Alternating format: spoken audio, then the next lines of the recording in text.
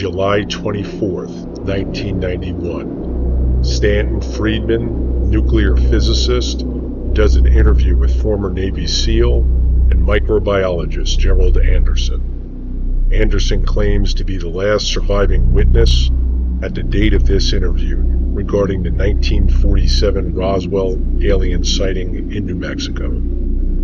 As a 6-year-old boy, he recalls having seen a large, silver, disc-shaped object crashed into the side of a 400-foot gulch.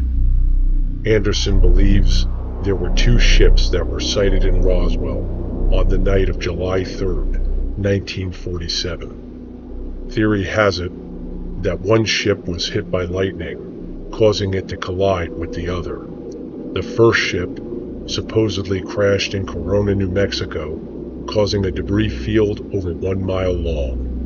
The second, which Anderson claims to have seen, crashed along the plains of St. Augustine, New Mexico. Both ships, as well as the surviving aliens, Anderson claimed, were quickly recovered by military personnel.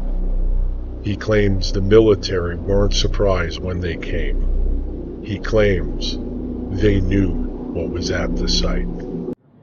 This is Stanton Friedman. I'm a nuclear physicist with a very strong interest in flying saucers. I'm in Kansas City, Missouri on July 24th, 1991. I'm here to do an interview with Gerald Anderson, a very important witness with regard to the recovery of a crashed flying saucer in New Mexico in July 1947. We have just had a visit with a polygraph examiner who says he has seen no evidence of deception. This is after spending several hours with myself and Gerald, mostly with Gerald. A full report will be forthcoming. So with that, we will talk to Gerald Anderson. Okay. You state your name, please. My name is Gerald Anderson. Where were you born and when? I was born October 4th, 1941, Indianapolis, Indiana. Okay, and give me a summary of what happened in 1947 with regard to a crashed flying saucer in New Mexico. Well, we had just moved to Albuquerque, New Mexico on July 4th, 1947. This was approximately the day before we went out on the plains of San Augustine with my Uncle Ted, my cousin Victor, my father, my brother Glenn, and myself. We drove down to the plains of San Augustine, which is west of Socorro, New Mexico, in the Magdalena Daddle area, and we were down there looking for banded and moss agate, which, according to my Uncle Ted and my cousin Victor, was prevalent in the area, and my brother being an amateur rock hound and wanted to get some of this, and it was a way of showing us around the area, and they had relatives down in Magdalena that they wanted to introduce us to. And so we had gone down there, and we got down in the Horse Springs area and had driven off onto the plains down an old rutted road for a mile or so, and seemed like a long ways. We parked the car, got out of the car, and walked down the hillside of the semi-forested, I guess you could say. It had pinon trees and scrub oak and stuff like that on it. And we'd walked, well, not scrub oak, but cedar, and walked down the hillside into an arroyo, a dry wash, and then walked south down the dry wash toward where the agates were supposed to be at. And as we came around a bend in the arroyo that had pinon and cedar trees growing on it, we were able to see farther ahead down the arroyo, and on the next ridge line there was a large silver disc-shaped object was embedded in the side of the ridge line, and there was debris and wreckage and stuff strewn about the area, but mainly this thing was intact. I would estimate its size from an adult perspective to be something like 35 feet in diameter. I've heard other people who were there say they thought it was like 50 feet, but as an adult I would say about 35 feet in diameter, quite large. When we got up to it, there were 4 bodies there, not human. There was 2 of them who who were obviously dead. One of them was obviously very badly injured, and one of them that apparently suffered no ill effects or didn't appear to be injured, and was ambulatory, was mobile. I was just sitting there next to the one that was still alive that appeared to be badly. Were they right next to the vehicle? Right next to it, right under the edge of it.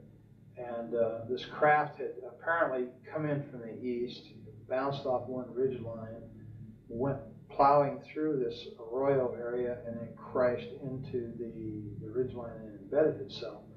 And they were sitting back under the edge. It was kind of tilted up like this, and they were sitting back under the edge here.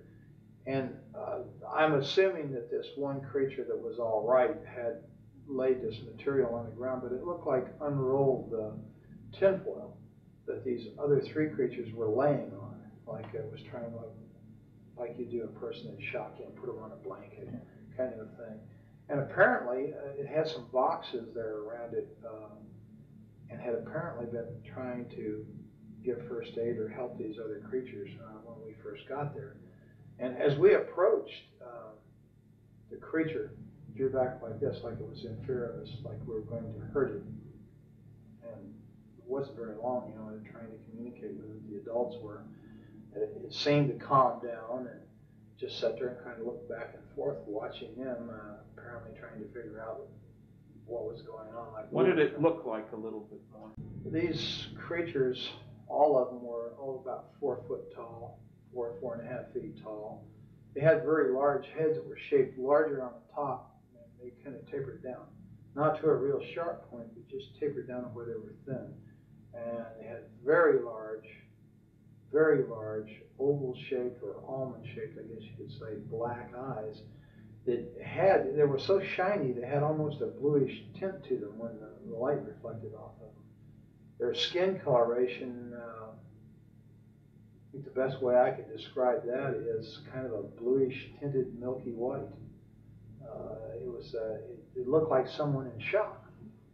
And the ones that were laying on the ground were really looked more that way, more blue, How about ears, nose, mouth? No, there was no visible ears on the creatures, except like if you was just to cover your ear like this, to where there was just a rise there and then a hole, without your earlobe and the rest of the ear there. How about nose?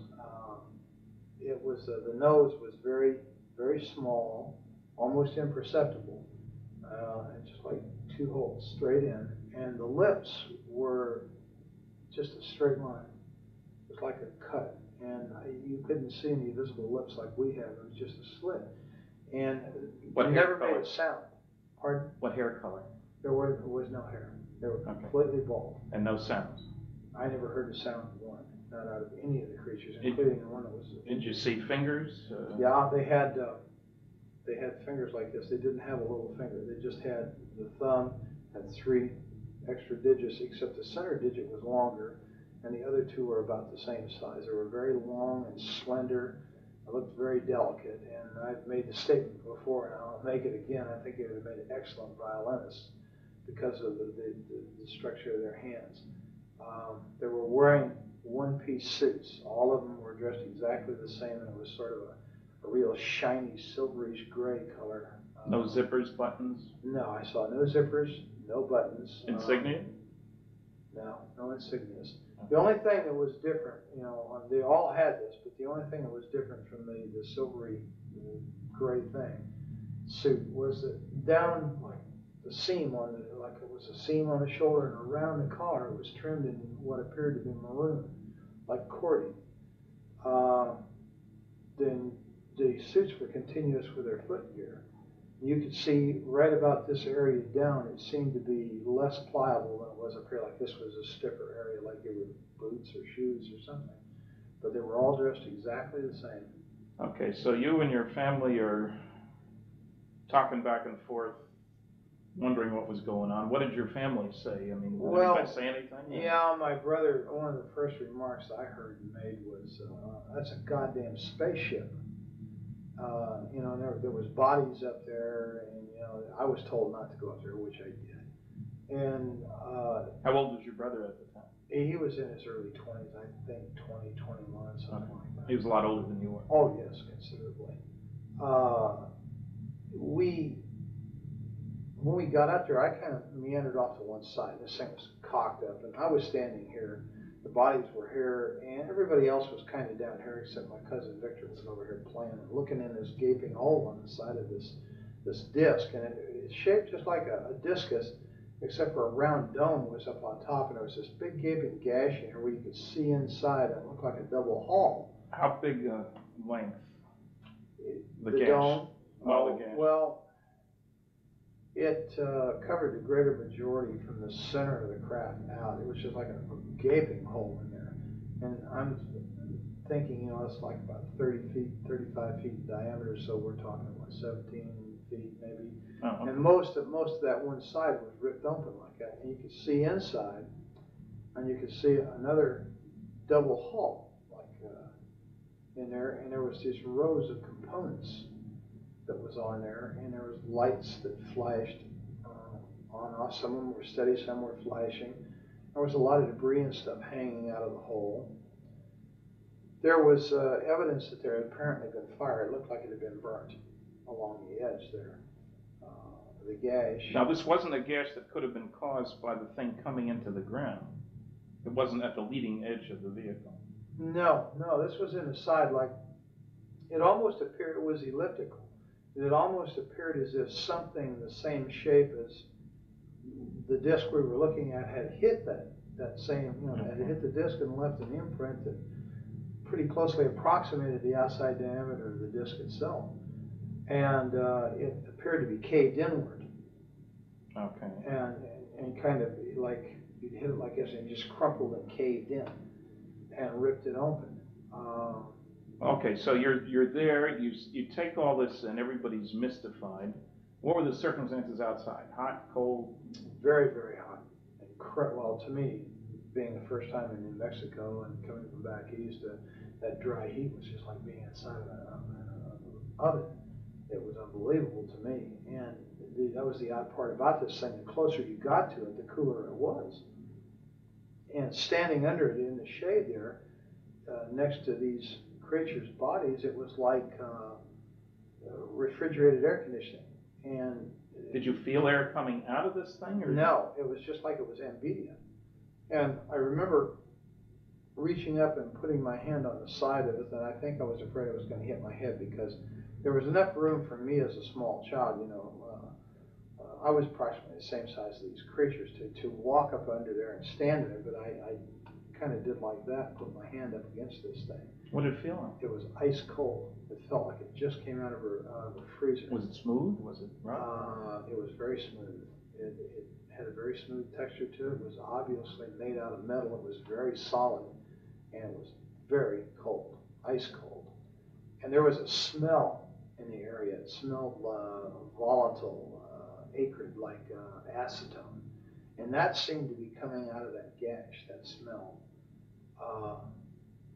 But the closer you got to this thing, the cooler it was. So I kind of remained there, and I guess that while they were over here, my father and my Uncle Ted and my brother, and Uncle Ted was trying to talk to this thing in Spanish, and of course it didn't understand a word he said.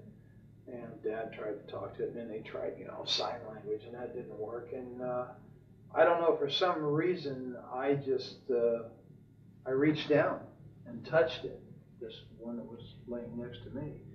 And when I touched it, I realized, I jumped back. It scared me, it startled me, because I suddenly realized that these weren't dolls. I thought they were plastic dolls. And I was still in my mind that these are moving dolls. Until I touched it, and I realized, this was a dead thing. I'd seen dead relatives before, and I unfortunately had made the mistake one time of touching a relative that was in a casket, and I just knew this is a dead thing. And it scared me, and I ran around behind my father and my uncle, and this thing was sitting there on the ground, and it kept looking back and forth, and it just had its hands like this in its lap, and it just kept looking back and forth between the three of them, and like it was trying to understand. And all of a sudden, it just turned and looked right straight at me between my Uncle Ted and myself. And this is when it was just like an explosion of things in my head, things I started, feeling just terrible depression and loneliness and fear and just, awful feelings. It just suddenly burst into my mind. And I don't know if that meant that it was communicating with me and I was the only one there I could communicate with because I was a kid. I don't know. I turned and ran. And I ran across the arroyo and up on the area that it had bounced off of during the crash. And was just standing there looking down at the scene, and my family, and off in the distance I could see cattle grazing, I could see a windmill, and I could see dust trails out on the playa, out on the plains out there. And I was there for a little while, and then I came back down, and I guess we were there, Victor was when I got back down there, Victor was up in the crack, and Ted yelled at him to get out of there, and Glenn went over and grabbed him by the belt and jerked him off. That's your brother? Yeah, and jerked him off and said, get out of there, you could cause this thing to explode and kill us all, and then of course he went prowling around in there. I was kind of standing off to one side looking, that's why I knew that I could look off these rocks that I was standing on right into this thing. That's why I knew, about the lights and the components and stuff. And then, I heard other people talking, and I turned, and there was a group of people coming up the arroyo from out on the plains from the south. They had come up there, and of course they walked up and was talking. And how many? There was an older man and 5 younger students. Boys, girls? There was 3 boys and 2 girls. And they were all, introducing, talking to my father and my uncle and my brother. What did the older one look like? The man. leader of this group, Yeah. the man, he was a very tall man, very big man. He was wearing a pith helmet when he first came up, one of those kind of explorer helmets. And he was bald, and I know that because he had taken it off, and he had done this, a couple times with a handkerchief and put it back on. He was a balding man, and he had a round face. He was very ruddy complected. He's a big man. And he apparently was a doctor because they kept calling him doctor. And as I understand it, it was an archaeological group that was out there on some kind of summer thing. And they talked, and he apparently was able to speak several foreign languages. And he tried to talk to this creature several times in different languages, again to no avail. How did he happen to be there? Had he seen the thing? Well, they claimed that they said they saw this thing come down the night before, flaming, and they thought it was a meteorite. And they had talked about, well, in the morning, we'll go over there and see this, where this meteor came down, because that's what they thought it was. And when the sun came up the next morning, and they got about their business and got up, and somebody looked over and said, they saw all the shiny metal and stuff across the plains there, and they realized it wasn't a meteorite, it may have been an airplane, and that crashed. So they all decided to go over there and see if there was anybody who was alive, that was hurt, that needed help. They had driven over? No, they walked over, apparently, the way I understand it. And it's quite a ways across that plain, so it had to take a very long time to do this. Or they may have had a vehicle, I don't know. That's an assumption, I think, on my part. They walked. Okay, so they're around with But the they family. came across the plains, nonetheless. I'm not sure if they drove or not. I didn't hear any cars. And then somebody else showed up. Yeah, they were down there just, 15, maybe 20 minutes at tops, and they were picking up things, some of the students. And this Dr. Buskirk, that they called him, this one girl went up and said, look, doctor, wouldn't this make a beautiful ring? And she was holding what looked like a red rod, a red tube of some kind. It was kind of a silvery red. And he kind of snapped at her, and put that down, Agnes. You don't know what that is. I think it hurt you. Just don't pick this stuff up. And she kind of said, well, yeah, okay, doctor. And then he went back to what he was doing, and she walked away and put it in her pocket. And a lot of them were doing this, sort of picking up things and feeling things. I was picking up things and feeling things. There was all kinds of material and metal and stuff laying around. Then we heard it. We all heard it, a sound of a motor coming like a truck.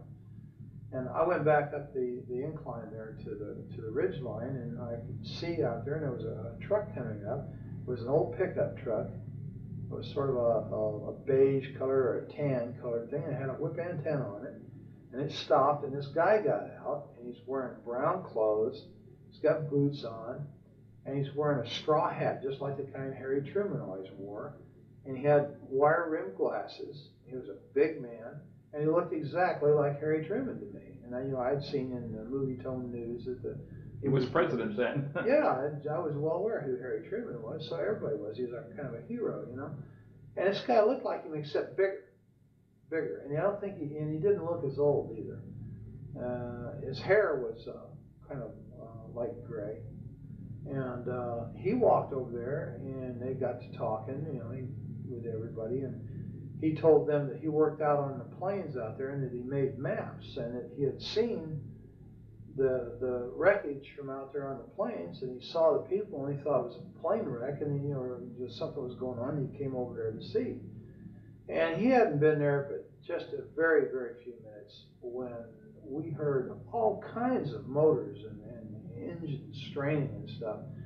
And here comes a military car with a big white star on the side of it, followed by a 6x, which is a military truck with a kind of a canvas wagon type canvas thing over it, and it's full of soldiers. They've got guns, and right behind that was what we call a 4x, which is like a medium-sized Jeep truck situation, and it had two big high whip antennas, all kinds of radio gear in the back, and a guy back there with earphones and stuff on, and he's, you know, working these radios, and they all pulled up and stopped. And which direction had they come from? They came from the north, from the Horse Springs area, right? So they could have come off the highway there. Oh yeah, I'm sure that's exactly how they got there. They come off the highway the same way we did. Well, in the meantime, when it stopped, this black soldier, the sergeant, and the reason I know he was a sergeant, my brother told me he was, and he got out of this car. And then a guy got out on the other side, and Glenn said he was a captain. He told me later he was a captain. And this guy had orange-red hair. And all the soldiers then came running over there, pointing guns at people, and telling them, get away, get away, get away, you know. And when this creature saw these people, the military, he went nuts. He went into an absolute panic, worse than what he did when he saw us. Did he move around, or just his eyes? Or? He just okay. Crazy, and it was like he was looking fearful. Like he was looking for a place to run and hide. But he never got up. Never got up. He never left the one injured one next to him. And this redheaded officer, this guy was a real butthole. He made all the threats. He threatened to have people shot if they didn't move to away. Everybody? Oh yeah, get away, get away. You know, we'll shoot. Get away from there. This is a military secret. You know, just screaming and hollering. And he told my uncle and my father that if they didn't want to spend the rest of their life in prison, they would never say anything about what they saw there. If they ever wanted to see us kids again, they'd take the kids away, and they'd never see the kids. You know, meaning me and Victor. That we'd better keep our mouths shut. If we did not, this is what was going to happen. They were threatening people and pushing people, and the students as well. And Dr. Oh yeah, they were hustling everybody. And one of the soldiers pushed my uncle. He had a rifle, I guess, and he shoved him back like that. Well, that was something you don't do to my Uncle Ted. Ted had a violent temper, and he grabbed the rifle and reached over top and smacked this guy and dropped him right there. Ted had dropped, fight had dropped the hat. This guy's a cowboy. He'll hit you in a minute.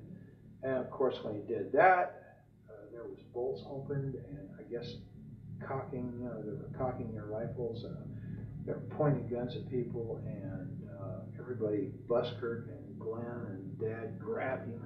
You know, pulled him back and got him away. Don't, man, they're going to shoot. Don't do that. You know, trying to stop this. And I think we came very close to having someone shot. Then they really started threatening, you know, and they interviewed. Did the redhead do all the talking, pretty much, too? Pretty much, except once in a while the sergeant would chime in and make statements like that to other people in response to the redheaded. Mainly it was the redheaded. Was there a name tag? Yes, there was, and his name was Armstrong. And I'm not sure if I know that from having read it or know that from remembering it, now being able to read it in my memory, or if someone said that to me. But his name was Armstrong, was right here on his uniform. Now, they chased you guys away pretty quick. Yeah, they did. And they herded us up like cattle, and they moved us up the arroyo back in the direction we'd come from, over the protest of this Dr. Buskirk, who said, no, we've got to go the other way. We came from over there. I don't care where you came from. Get your ass up the arroyo. And they ran us up the arroyo. And so you get to your car then. Right. Now, they take us up the arroyo, and just below the hill that we came down, they broke us off and moved us up the hill. Now, this whole time, no one has ever frisked us down. No one has ever checked our pockets to see if we picked up any of this material. And this girl, Agnes, still has that stuff in her pocket, and some of the other students had stuff. To my knowledge, up to that point, they had not been searched. Whether they did so afterward, I don't know. They never searched us, ever. They run us back up the hill, and when we got to where the car was parked, where Dad had parked the car up there, there's a Jeep with a guy sitting in the back, and there's a mounted machine gun in the back of this Jeep, and all these soldiers. The Jeep pulls out. We're told to get in the car. We follow the Jeep, and the soldiers go with us all the way back out to the highway. When we get back out to the highway, they set us right there. They wouldn't let us out of the car. They wouldn't let us move forward. I don't know whether they were making a decision or what. When we got out to the highway, this place was absolutely full of military personnel, military equipment. There was airplanes sitting out there that they had landed on the highway. Did you see any airplanes when you were back at the site? Yeah, there was airplanes in the sky, but nobody thought much about it. I didn't think anything about it. I was used to airplanes being in the sky, having been raised in Indianapolis, Indiana, the home of the Northern bomb site. The sky was always full of military aircraft. I never thought nothing about it. And when we get back out to the highway, there's observation aircraft, high-winged aircraft, and there's one, what I know now to be a C-47 sitting there, and how we didn't hear that land's beyond me. And how he landed, well, of course, I guess you could land if you're a good pilot out there, because there's no telephone poles or anything. And they had tore the fence down on the north side of that highway, and all this equipment was setting back up there, and that plane was up there, and they were taking stuff out of the plane. There was military ambulances, and there was trucks with wreckers, cranes on them, and there was tankers, like maybe had fuel or water in them. There was just, everywhere you looked, there was military. And a major recovery operation. Yeah, it looked like an invasion force. It really did. And they were all wearing these light khaki uniforms. They didn't look like, olive drabs. They were light khaki, and they all had the same patch over there, that kind of blue funny patch with the circles on it was on their shoulder. And Did you have any clue as to where they came from? Did your brother or your uncle? No, I don't know where they came from. I don't think anybody ever ascertained that. There were a lot of them had MP patches, and some of them were wearing nightsticks off of these webbed utility belts. They had nightsticks, and they had 45s and holsters. The automatics in a full holster. And these were the people who were given most of the orders. They had the road barricaded off out there, and we sat there for a very long time, and we were getting thirsty and everything, and we asked, if we could go back to Horse Springs and get some water. Oh, no, you can't go through there. And right after that, they said, no, you just turn around and you head out of here now, and you go to Socorro, and this is a redhead again. You keep your mouth shut, just keep going, and don't look back. Well, so we drove away, and Dad and I said, hell with it, we'll go to Magdalena, we'll get water in Magdalena, because that's where John Trujillo lived, their relative with Ted. And so as we drove away, I was looking out the back window, and I could see Dr. Buskirk and these kids, and that guy that got out of the pickup was standing there, and this Dr. Buskirk was doing just like this in this redheaded officer's face, and he kept pointing back behind him. And I guess that meant, we got to go back that way. And he was fed up with this guy or something. He was shaking his finger in his face while they were yelling at each other. And that's pretty much the last I saw of the whole situation. I don't know what happened after that because we just kept going. Did you get home before dark? Oh, yeah. Yeah, it was before dark. Of course, it was in the summertime, so it didn't get dark until way late. And we stopped in Magdalena very briefly, and then just kept going. And the adults were really funny. They were really scared. And I had very rarely, well, of course I didn't know him that well, but over the years I knew that Ted was not much of a disciplinarian. He really didn't discipline the kids that much. But he really knocked the fire out of old Victor. Victor wanted to talk about what we just saw. And Ted kept telling him, shut up, don't talk about it. Nobody's talking about this. Finally, he just turned around and knocked the living hell out of Victor for shooting his mouth off. Did Ted work at Sandia then? Yes, he did. He did something out there in the technical area. I don't know. Had a clearance? Yes. And later, your dad worked out at Sandia? Yes, he did. Security. And he worked there for years. Until he retired. Until he retired. And Dad had some very high clearances. Okay. When we got home, Mom was over at Uncle Ted's house, and Mom perceived instantly that something was wrong. I said, what's wrong, Glenn? He's again. And then they decided to tell him. Well, when they did, then of course Isabel, oh my God, you saw demons, you saw the devil, because Isabel was Ted's wife? Ted's wife. Devoutly religious Catholic person who thinks anything that isn't a vision of, say, the Virgin Mary or of Jesus is quote unquote demons, and that's what we saw. And of course, Ted, just put her off. And we really never talked about it much in the family because of the reaction it got. And my dad was really afraid. And so was Ted. And Glenn especially, because Glenn made the statement about when he first saw the military, he told my father, he said, and Ted and everybody there, don't let them some bitches know I'm a Marine. Don't let them know.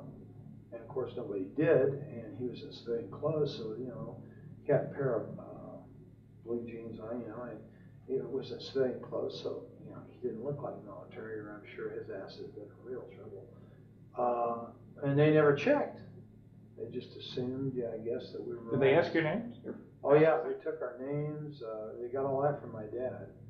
And my brother just very cursory would, just hardly talk to him at all. He let Dad and Ted do most of the talking, which was pretty smart, I think, under the circumstances. And of course, they never really asked me any questions at all. You were just a kid. Yeah, I was just a kid. And, well, you first went public with this. Now, let's first square away. All the other four that you were with are dead. Yes. It's been some time. And my brother died of a heart attack in Mexico City. My dad died of a heart attack in '78. And Ted and Victor were killed in an automobile accident in the mid-'60s, and I assume it was '65. Right, now, there's a strange diary that's turned up. How did that happen? Well, when I went to my father's funeral in 1978, a lot of Dad's personal belongings were given to us boys. You didn't live in the area at the time. Oh, no. You'd gone off to the military. I've been in the military, and subsequently, on return from the military, moved to Colorado immediately. And your dad had remarried a couple of times. Oh, yeah. This was, Dad was on his third wife. And his personal belongings and stuff, were kind of given to my two brothers and myself. And my cousin Valley Jean was there at the funeral. That's Ted's daughter. Yes. And she came up and was talking to me, and she said, here, you were there, you need to have this too. And she handed me these photocopies. And at first, I thought, well, what is this, Dad's diary? She said, no, it's my dad's diary, but you were there, you need to have this. And then it dawned on me what I was looking at, and because I read a little bit of it. And so I said, yeah, okay, and I didn't want to talk about it at the funeral because Roz's side of the family, God bless her. That's your dad's third wife. God bless her, I loved her. But they were very religious, and they would have viewed this exactly the same way as Isabel had, as evil. And I really didn't want to have any problems with them. We were kind of on shaky terms. We didn't see eye to eye religiously, so we're not quite good. Well, you're active in religion now, aren't you? Oh, yes. You're a deacon in the Episcopal Church? Right. Okay, that means you actively participate in Well, service. yeah, lay Eucharistic minister. Okay. So I actively participate. I serve on the altar.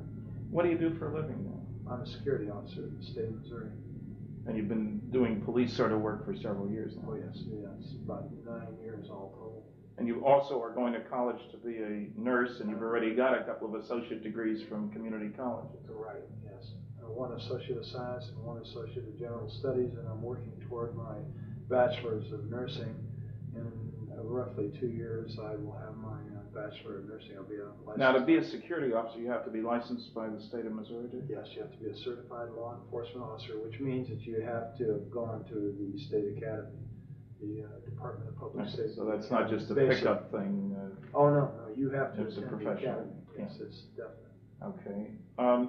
And you have to work for the state under these conditions. You have to not only be certified, but you have to have prior law enforcement experience. Now, when we get back to the diary for just a minute,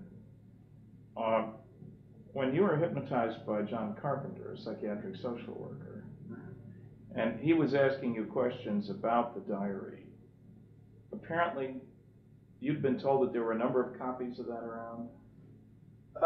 Yeah. Something buried out maybe there too? Yeah, as I understood. Well, in fact, in conversations with Valley Jean after the fact, after I got involved in this thing through the Unsolved Mysteries thing, I was told that that wasn't the only diary. That what I had was a copy. Well, it was a photocopy. Okay. And that there were a lot of these copies around, and apparently Uncle Ted or someone had put these out through different people in the family and friends and stuff for reasons, I don't know, to keep them from getting lost or something like that. Okay, now when I asked you for the original, you contacted who? Well, yeah, Valley Jean. That was Valley Jean. Okay, Right. She was in a convent. Right. And she was reluctant to do anything. You had to call a number of times, as I recall. That's correct. And you talked to the bishop? Somebody talked. Yeah, I talked to a bishop. And he convinced her to send the stuff to me. Yes, apparently. Okay, because I got it directly from Colorado with a cover letter that strongly indicated that she didn't want any more to do with this. That was part of the agreement. But that she considered this the work of the devil, or words to that effect anyway. Yeah, I think she's of the same opinion that her mother was. Okay, That it so was the work of the devil. And you see, all I ever had of this was the photographic copies that I had showed you originally. And as I understand it, you received the original. I received the copies, original the from original. which those have been made. They were partly burnt. She mentioned she had intended to burn them, but because of your persistence and with the agreement that I never contact her, she would send them to me.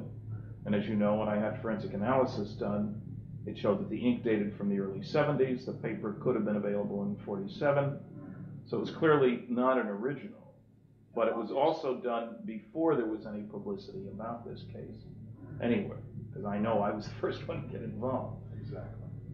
Now, as you know, we have discovered, not I, but you had identi-sketches done by a police artist of the various people involved in this. Right. Mm-hmm. And as you know, there is a picture, several pictures that seem to indicate that Dr. Buskirk was Dr. Winfred Buskirk, who had received his PhD at the University of New Mexico. And you had described him as in his late 30s, early 40s. It turns out he was 39 in 1947. He was bald and been bald most of his life, even up to then. Was there other contact between you and he at that time, as far as you knew? Your family and him, or? I don't know. Okay, not to your knowledge. Not to my knowledge. I don't believe my dad had ever contacted him. There's a possibility that Ted may have, and I'm not sure why. I think Valley Jean had alluded to the fact that Ted had been in contact with him, and that they had corresponded and this kind of thing. But as far as any personal knowledge of it, no. Okay, now you didn't tell your story really until the Unsolved Mysteries program was rerun in January of 1990? That's right. That's when you contacted them, got my address, wrote me, wrote Yeah, Kevin Randall, yeah. and It was we're a little kind of- upset that the program wasn't quite accurate. Well, yeah, that was the whole thing. It started off as a fluke to begin with, because everything that I saw didn't jive with what I had seen personally. Yeah. And I guess I was kind of miffed, you know. Here all these years, I had been primarily forced, you know, by not only by others, but by, you know, my own sense of survival to keep my mouth shut. And wow, here it is. It's on TV. And you got it wrong. And so, I just impulsively called the number and told the lady, wait a minute, you know, that whole thing was wrong. Well, how do you know that, sir? And I said, well, because I was there. That's why. And boy, that apparently pulled somebody's string. Yeah, and the key thing that was wrong, of course, there were a few mistakes in an otherwise excellent program, was that they had that, the Barney Barnett, the civil engineer story, over near Corona, and you knew that it was over in the plains. Right. There's a lot more. Well, yeah, and then the fact that the thing looked like a tin flat hat or a tin top hat, and it didn't. It was disc shape, and Barney Barnett, or whoever the guy in the truck was, did not drive right up to it on a road. It wasn't parked conveniently next to a thoroughfare, you know. Right. And it was just things like that. And I don't know. I just, for some reason, I thought, well, you know, geez, look. It's already public. Yeah, the story's out, and let's get it right, you know.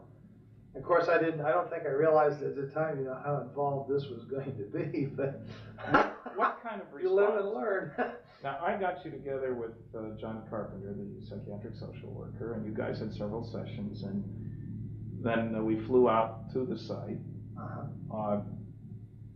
You're reasonably convinced now that the second time around out there, we did find the exact location. Yeah, the first time in, you know, it was like 43 years. And we're in a helicopter, which I you never... Yeah, I was in the air this time, and the last time I was underground.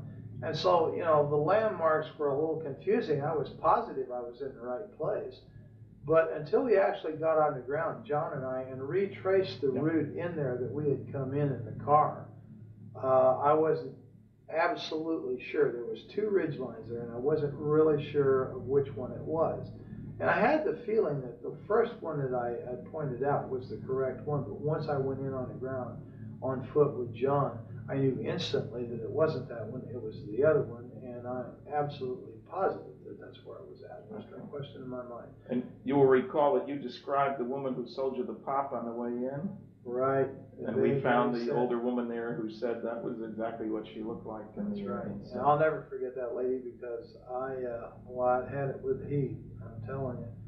Back seat of that 40 Plymouth, down those dirty old roads and stuff, and for mile after mile. And of course, my dad was one of these kind of people. When he got in a car, it was point A to point B nonstop. I don't know why. He just never stopped to smell the roses along the way. And so, you know, I was pretty sad shape, and you know, I remember that lady quite well. What kind of response have you had? You went public. I mean, John talked to a newsman. You both talked. He called me. In the Springfield newspaper, paper carried a very straight, very large article, and that got spread around by lots of people. So suddenly you're a celebrity, if you will. What kind of reaction from the people who knew you on campus where you worked, your friends? Oh, very, very few negativists. There's the noisy negativists, you know. We have those. But in general, generally supportive. 99% of the people were incredibly supportive. Only one professor at the university was of the negativist type that was vocal about it. Everybody else just 100% supportive. The majority of these people are absolutely convinced, even without this story, that extraterrestrial life forms exist, and that the people are flying around out there and moving between systems and stuff. And it's just an unbelievable amount of support. You didn't lose your job. Oh, no. Your boss didn't give you a hard time. Absolutely not. In fact, I think I can publicly say that my boss is extremely supportive, because he is a avid ufologist himself. He is fascinated by the subject, and you won't have any problem convincing him either. And my boss has a master's degree. He's not someone that's untrained observer that's given to hallucination. Most of the people who are the most supportive of me are people with very high educations, very, very solid educations, very solid, upstanding, degree people, not given to hallucination. You attended a UFO conference with John Carpenter, and he gave a paper, I guess, and introduced you. Sure did. And you've got a response from that audience too. Yeah, 100% supportive. I was really quite relieved and made very, very welcome. And, well, you've been interviewed by a number of other people, Linda Howe working on a documentary and so forth, seems to have bought the story now. How much contact did you have with Kevin Randall? A very brief telephone call. I came home from work one day and there was a message on my answering machine, and as you well know, I have a tendency to be hard to get a hold of. Yes. And he'd left his number, and of course I had his address and yours, and I had sent cards to both of you and something to the effect, if you want to know what really happened out there, call me. Yeah. And he had called and I wasn't there, and he had left his number, so I returned his call. Now, I talked to him very briefly, primarily because I didn't like the man's attitude.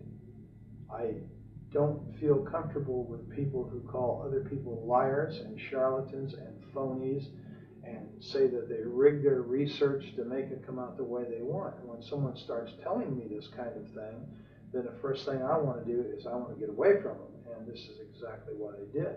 Now, I understand that this man claims that I talked to him for 2 hours and that he has a 2-hour tape of one contradiction after another of me, and that's not quite true. Okay, there's been no other contact with him? No other contact. I won't give the man a time of day. And has any other investigator, any of the noisy negativists approached you directly? No, none at all. The only other investigator is you yourself, or Don Berliner, and Bob Bigelow, and John Carpenter. Okay. And of course, you're quite familiar with our involvement. And you agree that on that first trip to the plains, it was you, I, Bob Bigelow, and a pilot in the helicopter? Yeah, Joe Channing, the pilot, was in the front seat on the left side. I was in the front seat on the right side. You were directly behind me. No. You were directly behind the pilot on the left side, and Bob Bigelow was directly behind me on the passenger side. Right, and then we met up eventually with Don Berliner and John Right. Carpenter, and we spent the next 3 days They together. drove to Daddle. They drove the Jeeps and stuff to Daddle, and were waiting for us at Daddle when we landed in the highway island out there. Right, and as you recall, where did we refuel the helicopter? Springerdale, Arizona. So it's not far to Arizona. That's the Oh, no, it was just a matter of a few minutes, actually. 25 minutes maybe at the max, west of where we were located. All right, I think we may pick this up another time, but I think that'll do us for now. I really appreciate the time and trouble and effort and all the rest of that, and on to bigger and better things. Gerald Anderson would be 82 years old if he was alive today. His witness testimony has been a debate for skeptics for years, claiming his story has changed over time with other interviewers. Research online shows no record of him after 1993.